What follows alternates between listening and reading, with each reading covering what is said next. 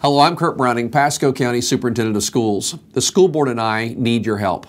I've appealed to parents and principals to get this message across, and now it's time to talk directly to you, our students. We are seeing an increase in the number of social media posts that people interpret as threats against their schools.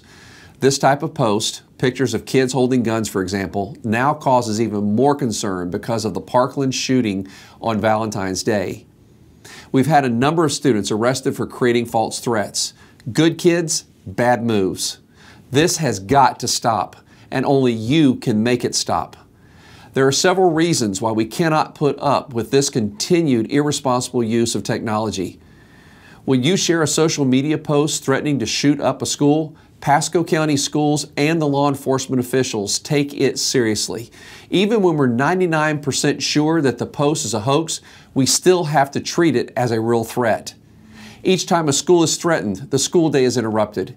When students are panicking, teachers, administrators, and other staff members have to respond.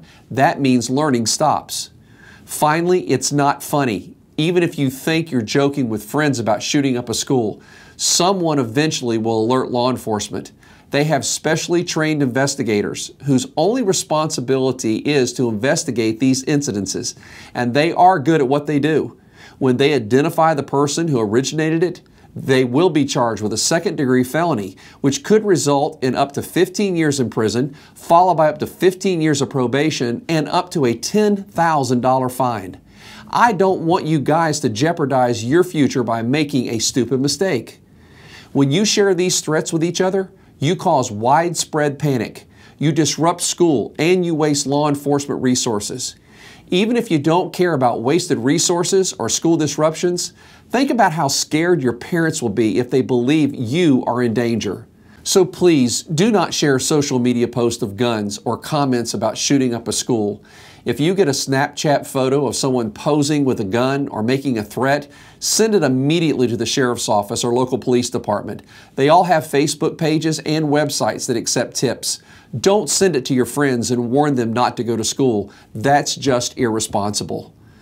I want to work with you to restore calm to our schools and communities. These senseless comments about committing violent acts and pictures of people holding guns have become so disruptive, and they result in serious consequences that may affect the rest of your life. Please use good judgment and common sense.